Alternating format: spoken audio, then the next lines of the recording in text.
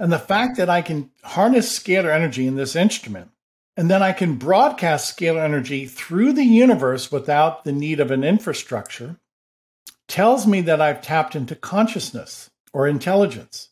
This instrument controls scalar energy or consciousness. All right, today's podcast is about the secrets of Scalar Light, and it actually is kind of a secret because not that many people know about it, and according to Tom, this is the work of Nikola Tesla in the second half of his life, and what he is doing, he is self-stating that he is continuing Nikola Tesla's work. So what you're about to listen to is a very in-depth conversation about Scalar Light and how it works, and it is fascinating. This is not by any means a boring podcast. And if you enjoy this podcast, consider supporting it on Patreon to keep more podcasts like this coming. Without further ado, let's get into it. All right, well, welcome to Universe Game, my man, and you're a very interesting guy, and one of the connections that I always find fascinating is Nikola Tesla. I try to look and see where his work connects. I've had people on that have talked about him before, but you've got a very interesting one around Scalar Light. So from what I understand, I did some research on you.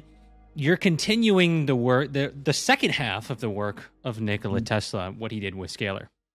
Right. That's correct. I'm working with scalar energy instruments, what Tesla would call radiant energy. And Tesla was right. There's two energies. There's an electromagnetic spectrum and there's a radiant spectrum or a scalar energy spectrum.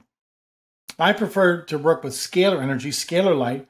It offers greater promise. It's a much more promising technology.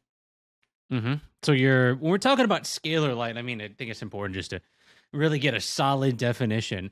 From what I understand, it's the energy of the sun that you're harnessing, even the energy of the atmosphere as well, and you're using that to transmit to people's bodies, and then therefore when the energy gets transmitted, it heals them. That's correct. That's correct. So scalar energy, what is it? It's the energy of the sun and the stars. It is the primal force in the universe. We have to take a macro view of the universe, and we have to say to ourselves, well, what drives the universe? What's the animating force? It's energy. It's light, which is fundamental. And then what drives the sun and the stars? Because that's where the light comes from. That's the storehouse of light. It's always been my contention that starlight, in its very quintessence, is scalar energy. It's not electricity. So we're working with the light of the universe, which is scalar light, the light of the stars. Okay. And so is the general premise that people are struggling with their health because they don't have enough of it? Yes. And they don't have it in the right information. If scalar energy represents the primal force of the universe, then that primal force instructs the universe. And if we keep at that primal motif, that theme, that motif, we'll have perfect health. Perfect instructions, perfect light will translate into perfect health.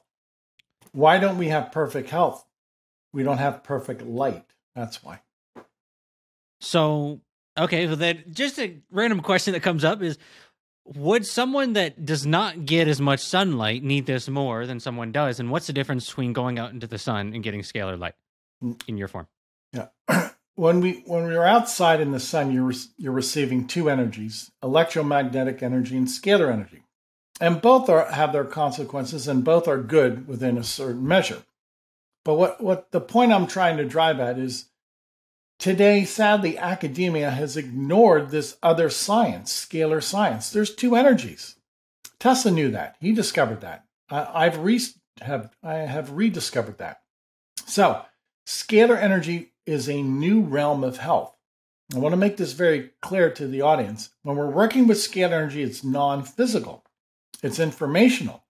So while I'm going to speak about informational science, scalar light science, that has nothing to do with biochemical reactions.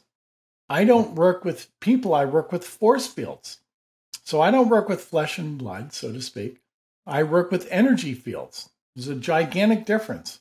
And on account of the fact that I work with energy fields, there's no biological downside. There's no biological drawback to what I'm doing. It's non-biological. So my work with scalar energy is spirit. It's information. It's non-physical. And this is a new branch of healing for people. It's quantum healing. So how do you see the role of spirit in this? Because I think that's interesting. Yeah, okay. Well, if I look at scalar energy, what I've observed and what I can prove thus far, there's not a protein involved. The proton, or a neutron. It's non-physical. It's pure essence. It's pure information. Now, with that in mind, this has to be the spirit realm.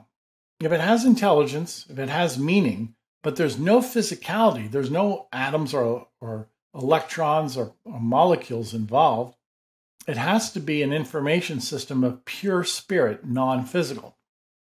So in many ways, my work with scalar energy proves the spiritual dimension. And everybody has a spirit and everybody has a physical body. Keep in mind, I don't work with the physical body. I work in the scalar energy dimension, which is non-physical, which is spirit.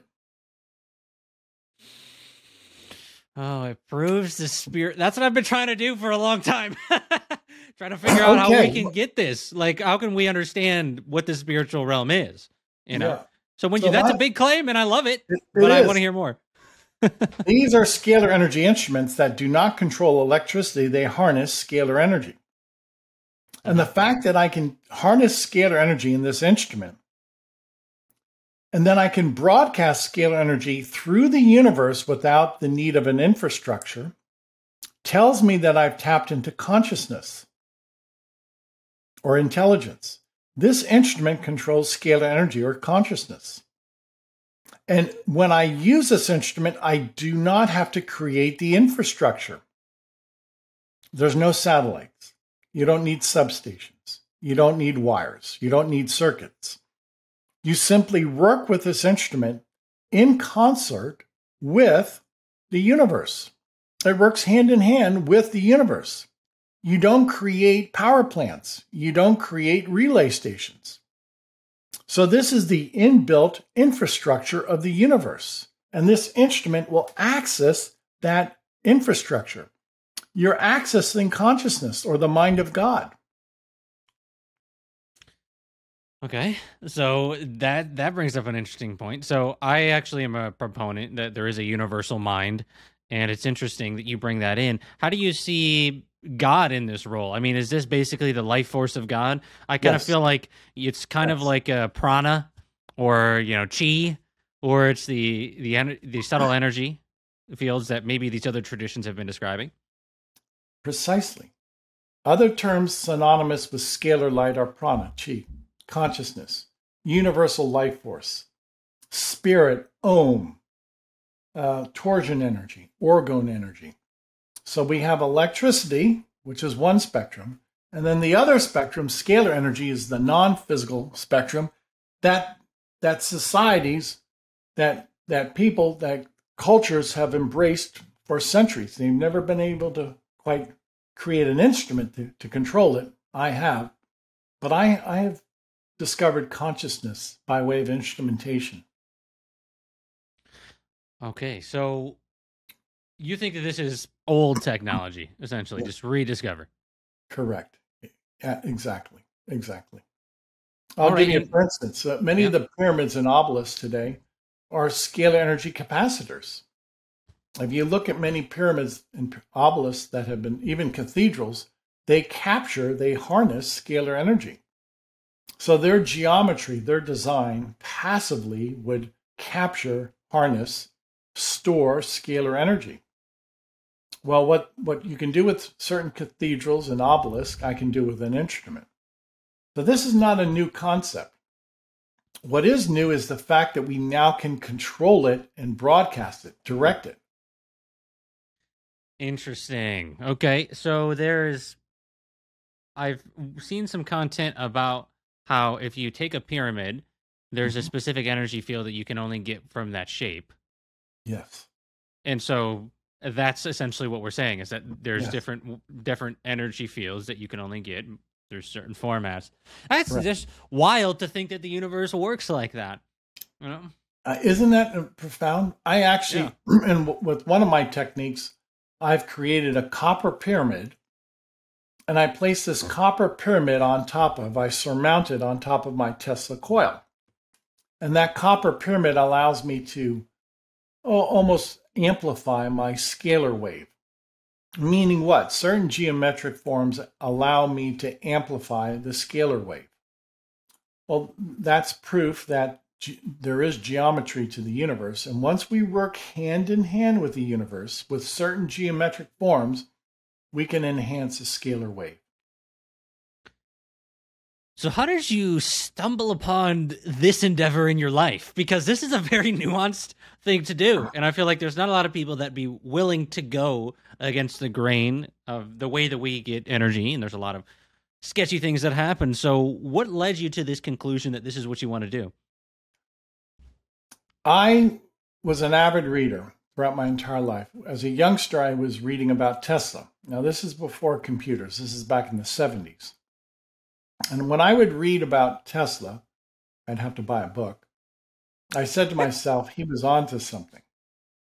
Okay, he's just brilliant. Just absolutely brilliant.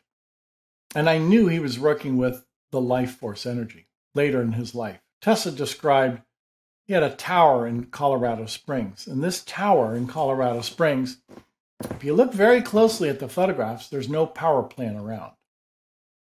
Back in 1899, Tesla built a scalar energy tower on the outskirts of Colorado Springs. And, at 6,000 feet at the turn of the century, over 100 years ago, that was a ranching community.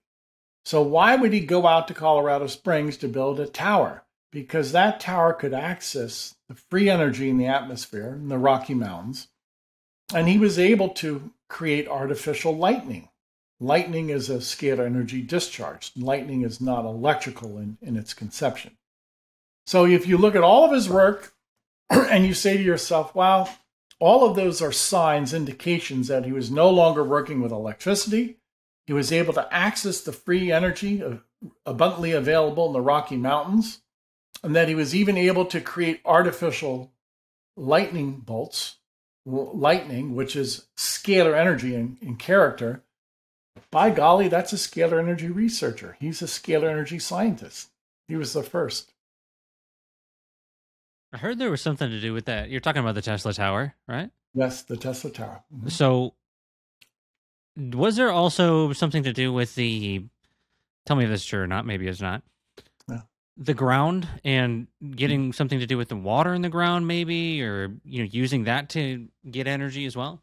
Yeah. Now, yes. And why? Because water is a great capacitor for scalar energy. It has an affinity for scalar energy. Now, what was the water table like in Colorado Springs in 1899 at 6,000 feet? I don't know. But for some reason, Tesla felt comfortable that he moved his laboratory from New York City to Colorado Springs and built a tower. So he had this vision. Will water abet a scalar energy instrument? Yes, because it's a capacitor. It can draw in more scalar energy. Exactly why Tesla built a tower in the Rocky Mountains, I don't know why. But obviously he knew what he was doing, and it was a functioning instrument. And I could prove that it was scalar energy because he was able to plant light bulbs in the ground. Actually place a light bulb in the dirt, in the ground, without wires, and he was able to illuminate the light bulbs. And he was also able, and I can prove in theory, what he was doing was a scalar energy project. When he would turn his instrument on, in town in Colorado Springs, some of the fire hydrants experienced an electrical discharge, and even some of the horses had an electrical discharge on their feet, on their hooves. And I've experienced that in my laboratory, in which I start with scalar energy, but it degrades into electricity. So if I can see the degradation of a scalar wave into electricity, I've actually had a shock in my laboratory, an electrical shock from my scalar energy instrument. It's because I start with a scalar wave, but it always degrades into electromagnetic energy. And then, by way of comparison, Tesla's scalar energy tower created scalar energy, but by the time that scalar wave reached the town, it had discharged into electricity. And this is why you found sparks emanating from the fire hydrants in Colorado Springs, proving my theory that what starts with scalar energy in this world will eventually degrade into electricity. So it's like you're looking at a spectrum, and further along the spectrum, like most people look at the electromagnetic spectrum, you've got like visible light, then you've got maybe down the line gamma rays, X-rays. You're saying even beyond that. Just take that further, right? Yeah, well, let me just say this. It's sort of, use this analogy. When you have a coat, and some coats are reversible, one side is the color gray, you reverse the coat, the other side is blue. Well, they're two distinct colors. There's just as scalar energy is a distinct energy from electricity. But I have found that scalar energy will usually degrade, convert into electromagnetic energy. So what am I getting at? The stars always initiate scalar energy. But by the time that scalar energy reaches planet Earth, most of that has degraded into electromagnetic energy. If you were to live in the center of a star, there's no electricity in the center of a star, you would live eternally inside a star. There could not be death. I got to think about that one. So what are you saying? You're saying the center of a sun is not hot. Correct. Very good. The center of a sun is benign. And according to Newtonian physics, which cannot explain a star, the star is cool. It is scalar energy that powers a star. Once that energy starts leaving the star, then it degrades into electromagnetic energy. And that's where you have the fire and heat. We've never observed inside the center of a star. If you did, you would find it's 100% scalar energy. It's a benign atmosphere. It's relatively cool.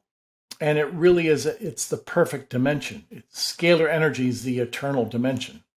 So what am I saying? Star theory, stellar theory is nonsense. It's nonsense. Okay, so if you're going through a galaxy, like, first off, I just have to ask these days, do you think that the Earth is flat or round? I'm just asking because it depends on the Earth is a globe, but okay. it depends on how you look at it and how you define it.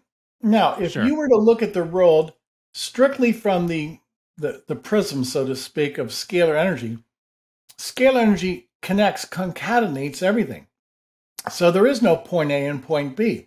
So the Earth then could be considered as one point. But if you look at the world from electromagnetic spectrum, then it has multi-points. There's many points. What am I getting at? A scalar energy dimension transcends time and space.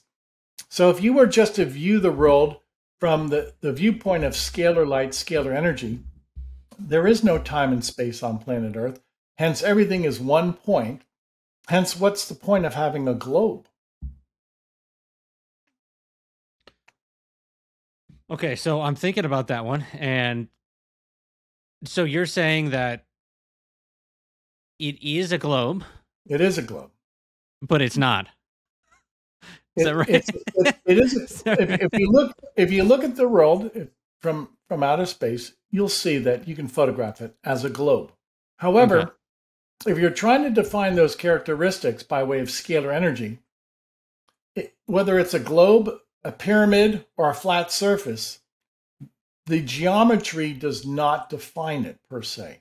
What defines scalar energy is the fact that it transcends time and space. So is space scalar energy? Yes. Okay. Time is scalar energy. The movement of scalar energy causes time. The fact that scalar energy is everywhere means that it transcends space. The fact that scalar energy is in every time frame will represent the fact that scalar energy transcends time. Now, a scalar wave is very simply stated. A scalar wave rotates. As it rotates, time moves forward. If you were to reverse that rotation, time would move back. If you hold that rotation in suspension, time is held in suspense. Time does not move forward. It's so simple.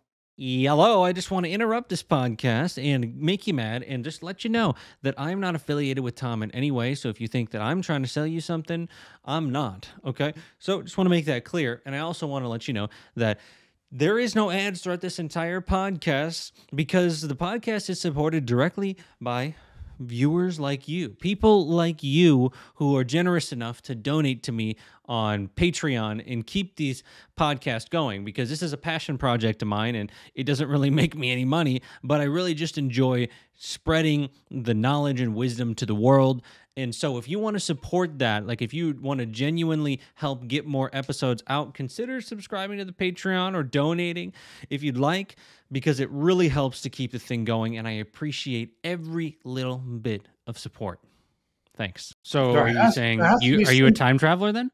Is that what you're saying? That's a good point. Well, let me make this clear. When people send me a photograph, I work with people by way of a photograph. People teleport to my laboratory.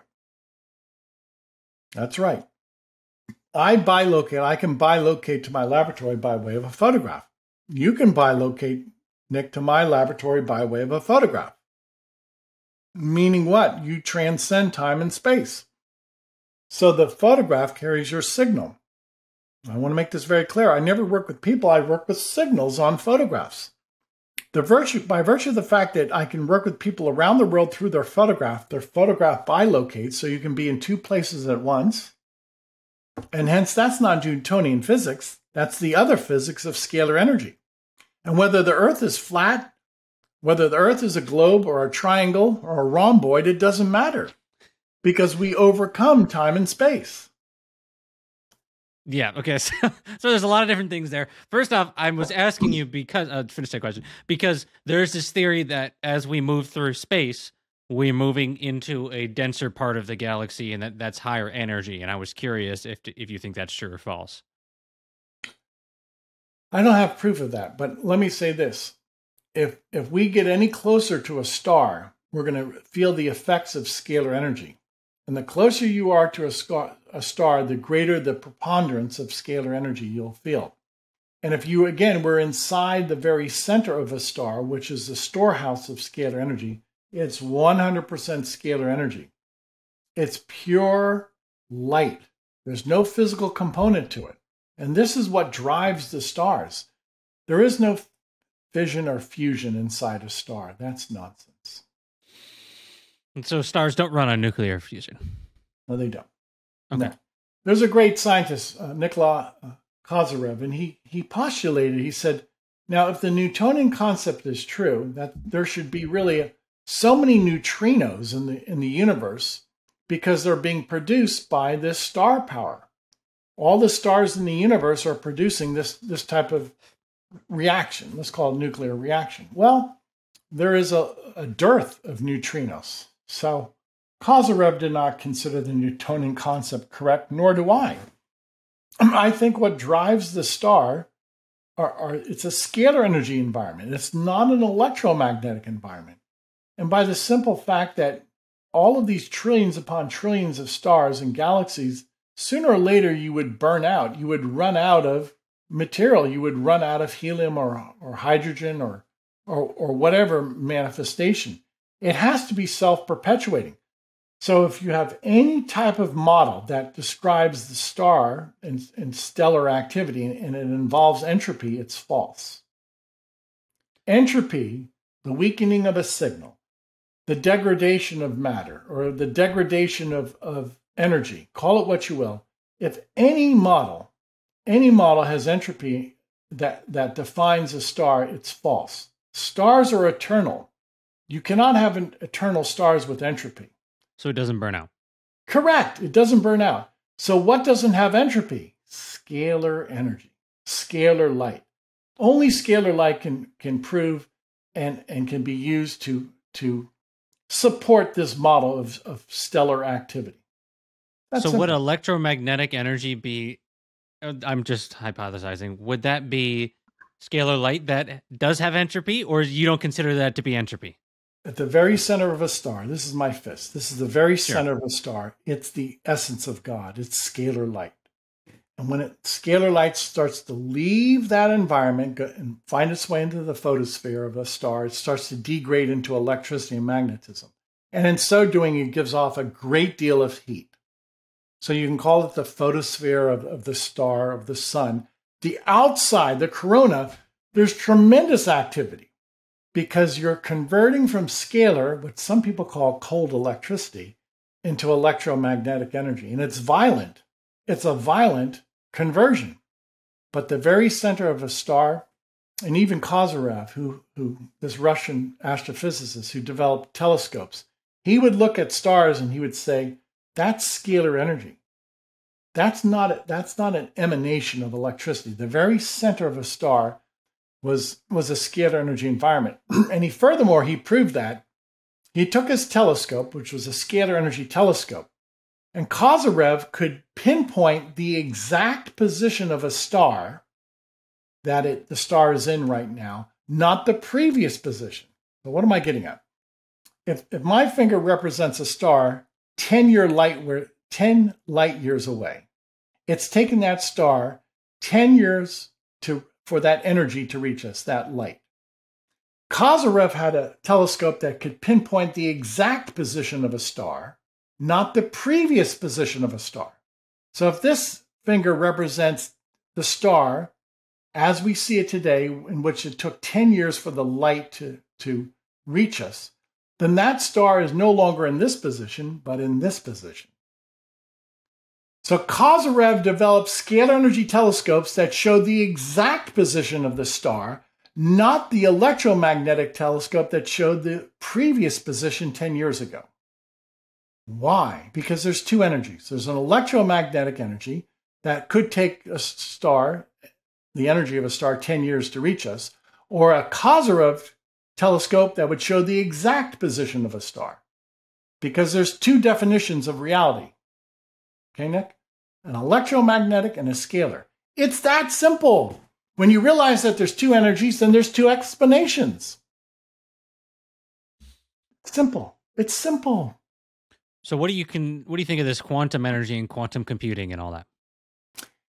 Well, we have to define our terms. Let's say that in the world of physics, many physicists are realizing that there is a non-physical dimension, which a lot of people have been calling consciousness, Om or Chi or Prana.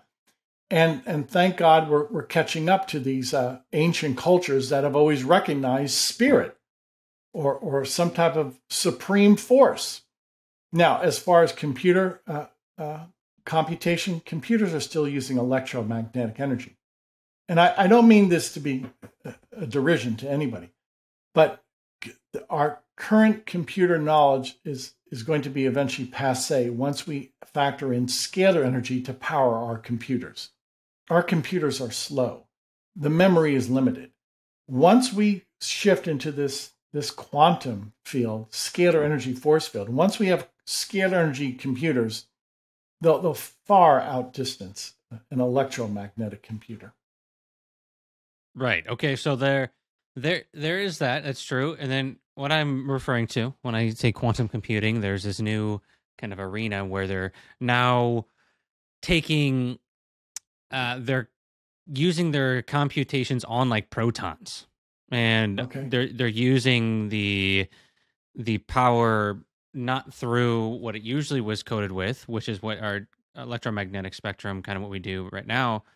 But that's what they're calling quantum computing. You're basically computing on these things that are part of what they consider to be some of the smallest particles that you can compute on. I just heard Michio Kaku talk about how this is the smallest thing that you can compute on. And so what I'm referring to is there a way that you could use scalar energy for computations? Yes. I don't know if you've thought about that, but... Yes, it's done every second. Scalar energy is the perfect information system. The fact that we have a universe and it's orderly shows that the star energy, the star intelligence, is always ordering everything. Everything from a molecule to our brainwaves to the distant galaxy. So all of that computing is inherent in a scalar wave.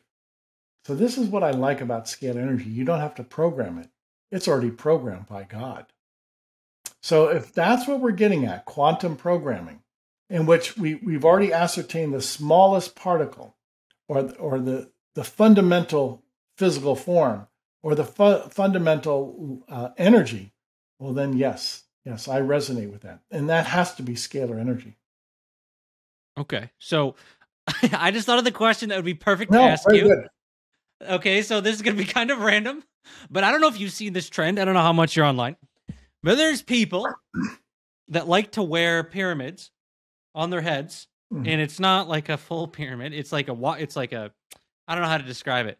It's like, have you seen this? Gold pyramids, but they're like just the wire parts. I've seen just the wire, not with the complete face. Yeah, go on. Right. Is that legit or is it dumb? I've wondered it's the first time I saw that. What is that about? It has to have some bearing. Now, to how effective it is, I don't know. But any pyramid will collect energy, scalar energy. I'm going to now segue. You've heard of a dunce cap. There's a science behind a dunce cap. Okay, I'm going to fashion a cone. If this is a dunce cap, and it's a cone now, it's not a pyramid, and people were made to wear a dunce cap, the science behind that is any cone will project scalar light, scalar energy into the person, into their brain.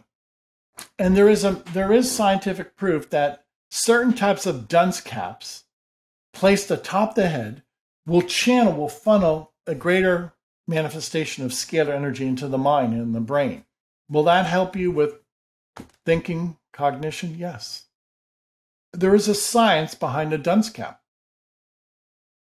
So a pyramid on the head is kind of similar to that, yeah? Yes, correct. Very good. Yeah. Exactly. Have you discovered any other forms? Like, I think when we're talking about different geometric shapes, I've gotten into math recently with the help of Robert Grant, and I've been talking to him, and he's a very interesting lad. And he talks a lot about all these different shapes that basically construct the universe. And there's also other people, like I've seen Dewey Larson's work. I don't know if you've seen it with time, space, space-time, the reciprocal system, saying that the universe is actually split into two. We're in space/time, and then the inversion is time/space. So it would be time over space, and it basically inverts the dimensions from 3 dimensions of space, 1 dimension of time, to 3 dimensions of time, 1 dimension of space.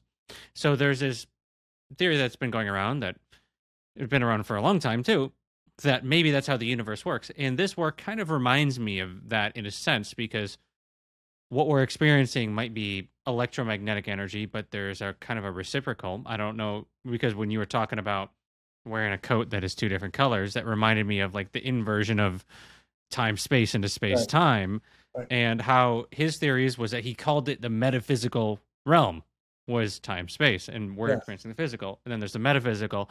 So would you say that, I know that's a simplified description, but does that make sense in your system with scalar energy, that basically the metaphysical world is the scalar world?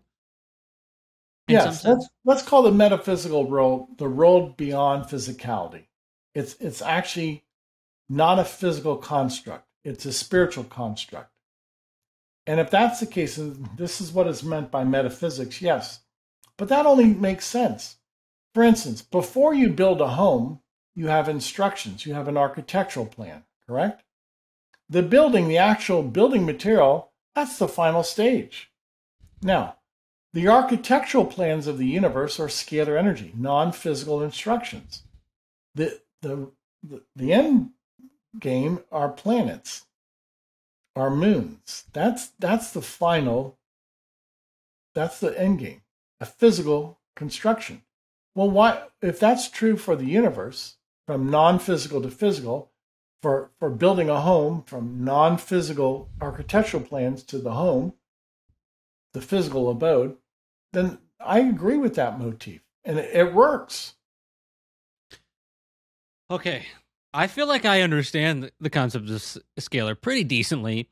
Now I need to know why. Tom, tell me, why did God do this? Why is this happening? You're absolutely right. God has a spiritual world and a non-physical world and a physical world. Let's call it non-physical and physical. Why did God want non-physical? Well, I firmly believe that angels are non-physical. They're composed of scalar light. I believe man is physical, who has both spirit and body. But why did God design the universe this way? We don't know. But let me lend this to the argument. Why do I think scalar energy is non-physical? Anytime I've heard of teleportation, or any time I've understood that somebody can transport or somebody can move about freely in a scalar energy environment, they are transcending time and space. And it appears from what I've seen is that they always become non-physical. Once you enter into the scalar energy realm, your physical body becomes a scalarized body, becomes non-physical. It becomes angelic. So would the soul be scalar energy? Would Yes. you think that the soul is part of the equation or no? Yes. Yes. Okay. Everybody has a soul. Our soul is with us forever. Our soul is immortal. What makes our immortal soul? It's the same energy that makes the stars immortal. If we have a star inside us, our soul, that soul is immortal. Just like the stars are immortal. So how do you see death in the system? Death is on account of the fact that we're no longer connected to God's light. If we lived in a perfect state, which is a heavenly state, we could not die. Death and disease are impossible in a scalar energy environment. Why do we die? We live in an electromagnetic environment. If you read the Bible, it speaks about people who live 300, 400 years of age. Why? There was a stronger scalar energy force field. Today, our electromagnetic force field is very strong. You're fortunate if you make it to 90 or 100 years of age.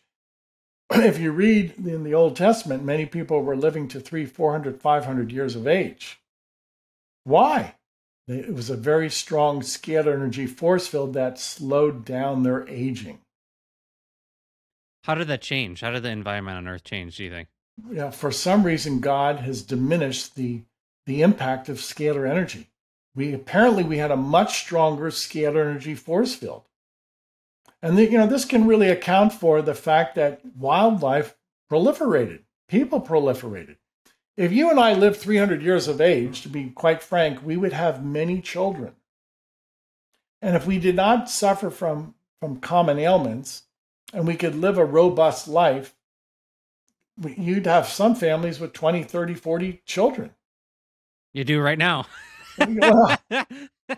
But I get what you're saying, yeah. You see my point. Yeah. In other words, the flora and fauna of the world would also flourish, including many of these prehistoric, what they call prehistoric animals. So that I can't go back that far. I can't prove that, but there was a time when the scalar energy force field was much stronger, and people had an enhanced sense of well-being, and they could live to age 300 or 400 without the consequences that we have for old age today. Okay, so when you say God, we've talked about God. This word is very nuanced for a lot of people, depending on what the background is. And I'm very curious as to what your definition of God is. The supreme being. God is the uncreated supreme being. Now, if we look at the universe and we're trying to explain the universe, everything has a cause. Everything. You can go back to something, and something caused that, something created that. In order for there to be a God, he has to be uncreated.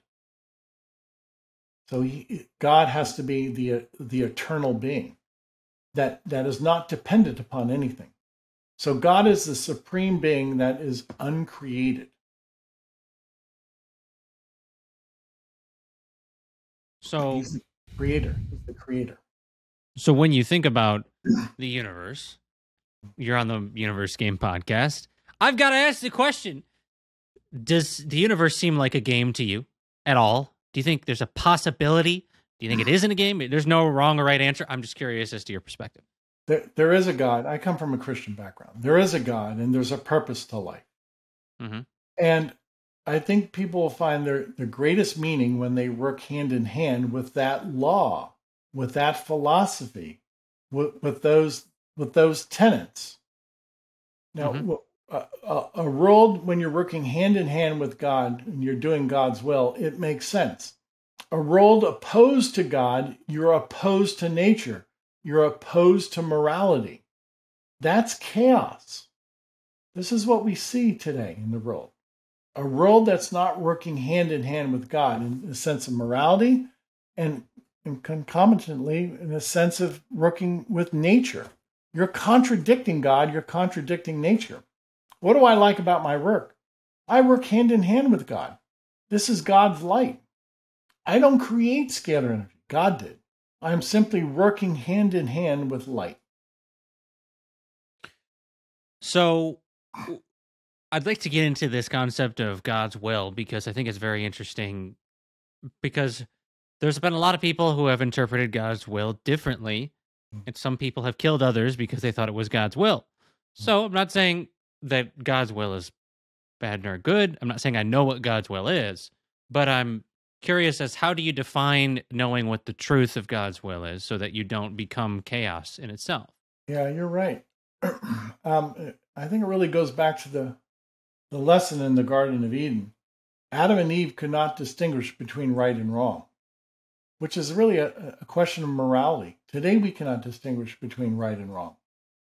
So I know this is tough on some people, but only God can distinguish what is right and what is wrong.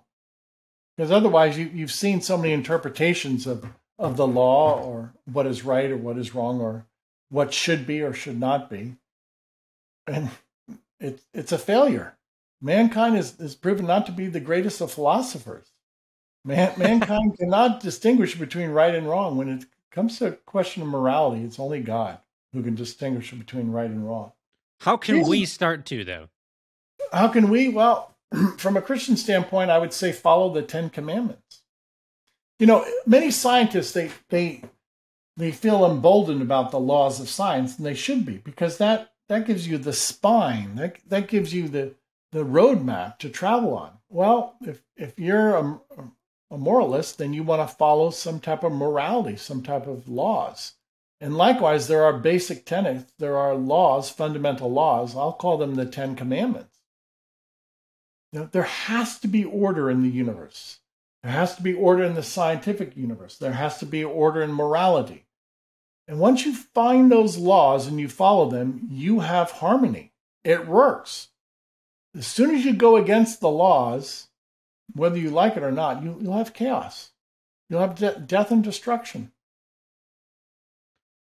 So you kind of see yourself as the orchestra master here, the conductor, right? Yeah. You're the one who, there's like someone who's created you to give the ability to give you the really the way of figuring out how do I basically take this from nothing, or what seems to be nothing, turn it into music. It's like that's kind of what you're doing, because I feel when I was looking at your work that part of it we haven't talked about is the ability to work with DNA. And if you're working, you kind of mentioned it earlier a little bit, how you can maybe unwind and you can get the harmony within DNA. And it kind of reminds me of good music versus bad music. Yes. And how when the music is playing in a way that is harmonious, then your body becomes harmonious. Yes. Yeah, thank you. I'm going to demonstrate this to your audience. If I were to take a photograph of a microbe, this is the Epstein-Barr virus. This photograph shows the DNA. It shows the genetic material of Epstein-Barr. If I were to place this photograph inside my instrument, my instrument could look at the DNA, the life molecule, and shatter it, bring it to a state of chaos. So how do I get rid of a virus? I take a photograph of the virus. My instrument, by light instructions, interprets the order of Epstein-Barr and then produces a state of chaos. That genomic form, that DNA, is actually disassembled, shattered, fragmented. I fragment the DNA of the Epstein-Barr virus. Oh, man, but now that brings up a lot of questions, because we were just talking about morality, and you get chaos if you don't follow God's word, but yet you're creating chaos in the virus. Yes, I am. You're absolutely right. So this is God. This is creation. It has order. Sure. I am reducing this virus to a state of chaos. I am shattering the genome of the Epstein-Barr virus. I'm taking that intelligence, scalar intelligence, and telling the molecular bonds, the atomic bonds, to release. The Epstein-Barr virus falls apart. It ceases to exist. Can it cease to exist? Is there non-existence? Or does it just transform? It ceases to exist as a virus.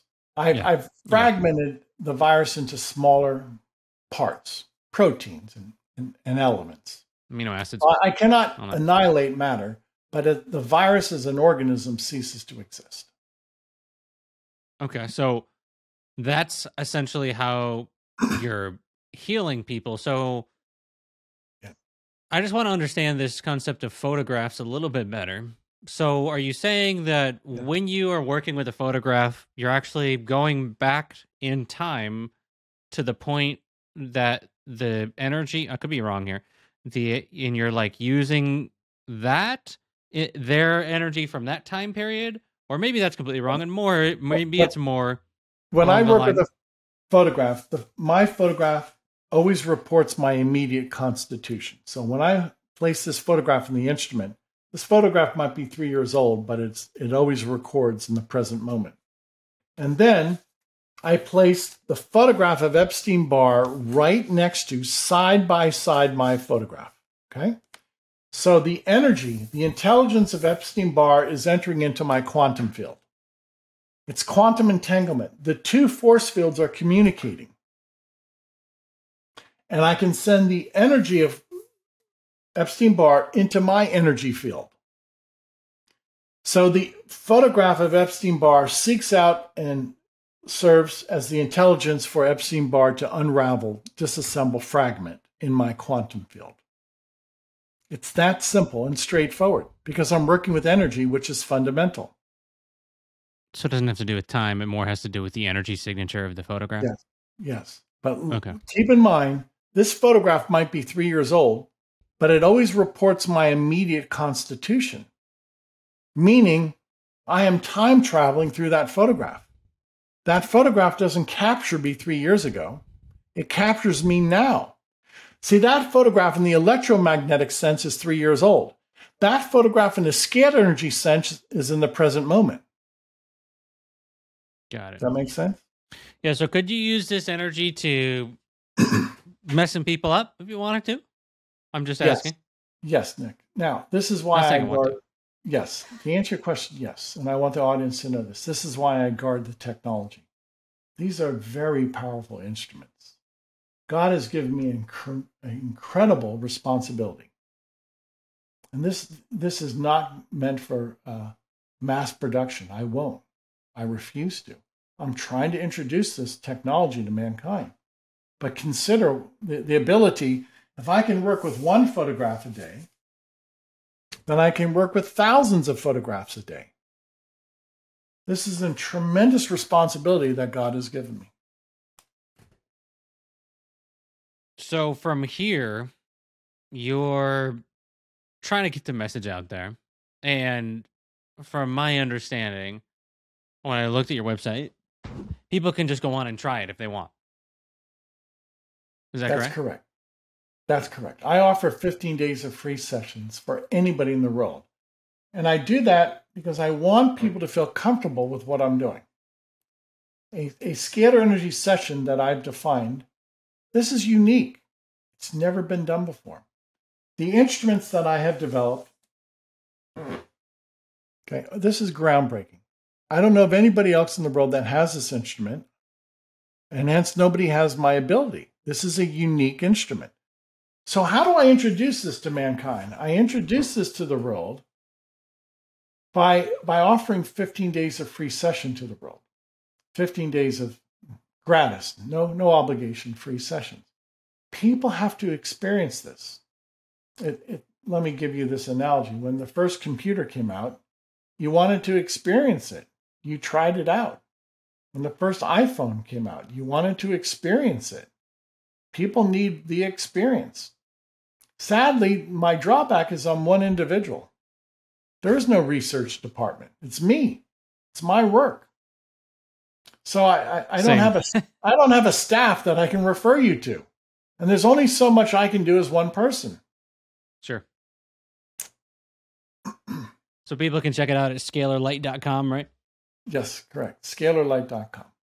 When you send your photograph, we're going to balance your chakras. By the way, your chakras are composed of scalar energy. That's why the scalar energy therapy is so effective. We can balance your chakras. We will look for, eradicate microbes, viruses, bacteria, protozoan. And then we can also, with these instruments, I also am able to assemble nutrients. I actually take photographs of nutrients. This is a photograph of beta carotene. And I actually, by placing this photograph inside the instrument will recreate, will duplicate, recreate the structure of beta carotene. So I can deliver a nutrient through the photographic intelligence. This could be completely wrong, but is there a way to use scalar energy to detect what somebody is missing, what they're deficient in? Yes, I've not been able to define that in the instrument by objective measurement, but scalar energy in and of itself will be able to detect what mineral is missing in an organism or in a system. For instance, my predecessor, his name was Hieronymus, he had scalar energy instruments that he could plant into the ground. And he discovered that many farmers and ranchers were using these instruments. He called them a pipe, cosmic pipe. And those instruments would remineralize the soil on its own. Scalar energy would send scalar intelligence into the soil and place magnesium or nitrogen or phosphorus in the soil, whatever the soil needed. Where does that come from? Exactly. Where did that energy intelligence come from? It's divine. How can this possibly So you're work? making physical minerals using this device? Yes. Now, how do we do that? Most likely, these devices look for the existing elements in the ground and then just rearrange them into phosphorus or calcium or magnesium. This is what I've found with my instrument. This is the molecular structure of beta carotene. So if we place this photograph inside the instrument, what results is this geometric pattern of carbon, hydrogen, etc. So it's like a 3D printer. Thank you. It is a 3D printer. And the intelligence is from God. You don't have to program the 3D printer. This is the motif. This is the instruction.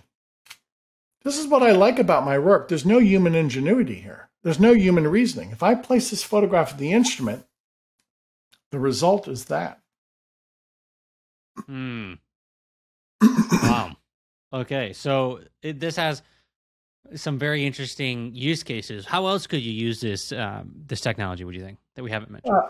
I want to give accolades to some other researchers. Viktor Grebennikov, a Russian scientist, was able to ascertain that some insects could hover, levitate. So he created a levitating platform. Grebennikov created a scalar energy levitating platform. And in so doing, he mimicked insect flight. Some insects do not fly, they hover. They experience anti-gravity. Now, Grebennikov took it a step forward and developed an anti-gravity platform. While he was aloft on this anti-gravity platform, he had a wristwatch that never advanced because he was outside of time. So his wristwatch did not advance because time does not function. Time is not relevant in a scalar energy force field. Grebennikov was able to move about with any g-forces because in an anti-gravity environment, there are no gravitational forces. Sometimes Grebennikov was invisible because a scalar energy spirit body becomes, as a non-physical, becomes invisible to the naked eye. So all of those peculiar characteristics define the spirit body or the non-physical energy, scalar energy. Some people call that the plasma state or the spirit state or the angelic state. You just gave me a quite really fascinating, good idea. but some, yeah. think about the fascinating design of the universe. And if you were advanced extraterrestrials, you would be in the sun. That would be where you'd chill because you'd be immortal. If that's true, you would be immortal. You wouldn't age. And you'd be outside of time in some sense. And these primitive civilizations wouldn't be able to get through the corona or the violence of the outside of the sun. So it'd be the perfect place to live. The safest place in the universe is inside a star. Wow. It's impenetrable. You're absolutely right. You're absolutely right. That just put a piece of the puzzle together, I feel like, for me. From my Christian background, many times God, Jesus, is referred to as the Son, capital S-U-N. When you worship on Sunday. So Sunday represents heaven's day. So heaven is inside the sun. Oh, man. It's all making sense. So do you think that's why Christ consciousness... Sunday. So is that what Christ consciousness is, in a sense? So that's why he could heal people, because he tapped into scalar energy, if that did happen? Right? That's correct, yeah. So how do you do that as a human? Can you tell me? Like, that's what I want to know. How can I? Well, you do it every day, Nick. And I mean every word of this. Everybody in this world is a genius. We just haven't figured out that we're geniuses. God has given us scalar minds and scalar hearts. Scalar notions, scalar mind, scalar brain, scalar heart, scalar emotions. So the human mind and the human heart are scalar energy vessels. We're made in the image of God. Everybody has the potential to be a super genius, we are, and a super lover, we are. But we choose to go against God's commandments. Actually, this brings up a very interesting thing. You're talking about scalar emotions. I'm very interested in emotions. There's work by Dr. David Hawkins who talks about there's different levels of consciousness, and it goes to 1,000, and that's kind of the vibration of the human body. In your worldview, how do you see the role of emotions? Is it something that we just kind of feel? We don't have a certain amount of scalar energy that causes us to feel a certain way? How does that work? In many ways, we're in control of our emotions. There are external factors. I will say what I've experienced with my instrument can calm some people. So I'm sure the scalar waves from my instrument will rebalance the brain waves or rebalance the 7 chakras. Now, with that notion in mind, well, then we have some type of a favorable import upon our thinking, our psychology, our spiritual state. I know many people have said in the past that they're no longer addicted to cigarettes or alcohol because of scalar energy treatments. Well, it's been corrective. It's shown itself to be corrective. And if it takes away a bad habit, wonderful, praise God. Okay, so do you see emotions as just part of the electromagnetic spectrum? Do you see it as if I'm feeling like, let's say, anger, is that a electromagnetic frequency in the body, would you say, or no? I would always say that initially, any thinking or any emotion starts as a scalar wave and will degrade into electromagnetic energy. So our thoughts are principally scalar waves, but they always degrade in this world to electromagnetic energy. And I can prove that in many ways. And our emotions are scalar waves, but they always degrade into an electromagnetic current. So both are important in this world. Both are traveling partners in so many senses. But both seem to have a profound influence on the way we think and the way we feel. But the easiest way to make an impression is not with electricity, but rather scalar energy. Scalar energy is head over heels more effective on our thinking and on our feelings. Do you think that there's a possibility that if you're feeling love, that could be a scalar energy, and let's say fear would be electromagnetic? Would that be accurate or no? I would say scalar energy can represent as both forms, as love and fear. Okay. See, with this energy, if it's fundamental, then it has universal implications. So I do believe scalar energy is the fundamental energy of the universe that can cause fundamentally now a favorable state or an unfavorable state. I believe electricity is not fundamental.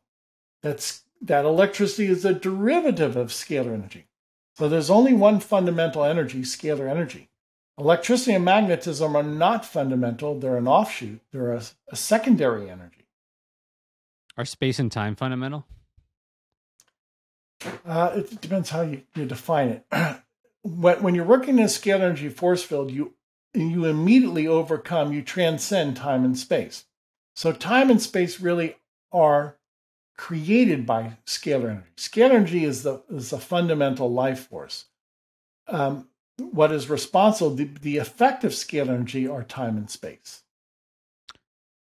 Okay, so back in history, we had, for a while, this concept of an ether. We haven't talked about ether. No. Is the ether scalar? Is it just a different word? I think the way Tesla described it, the way I describe it, ether is a physical particle. There has to be some small physical particle. And what God has revealed to me, ether is made out of quartz. It's quartz. It's a quartz tetrahedron. Ah. So the fundamental energy is scalar energy, scalar light. The fundamental particle is ether. Got it. Wow. All right. Well, I think we've hit a lot of interesting things. I think that this should be enough for the first session. I've got a lot to think about. Round one here, and we covered a lot. So thank you for coming on, man. It was great. Very interesting conversation, and it gave me some new perspectives. All right, that's all, folks, for today on Universe the Game here. And if you enjoyed this episode, consider, if you're listening on audio, just following and giving us a nice 5-star review, mate. It really helps. And also, if you're listening on YouTube or watching on YouTube, then consider hitting the subscribe button, because that really helps. The YouTube loves when you do that, and they also like when you like the video, and it helps to get the video out to more people to hopefully spread awareness of interesting, profound phenomena like this. So, if you like it, awesome. Okay, I'll see you in the next one. Consider checking out a different podcast, and we've got plenty of good ones, I'm telling you. But until the next episode, peace.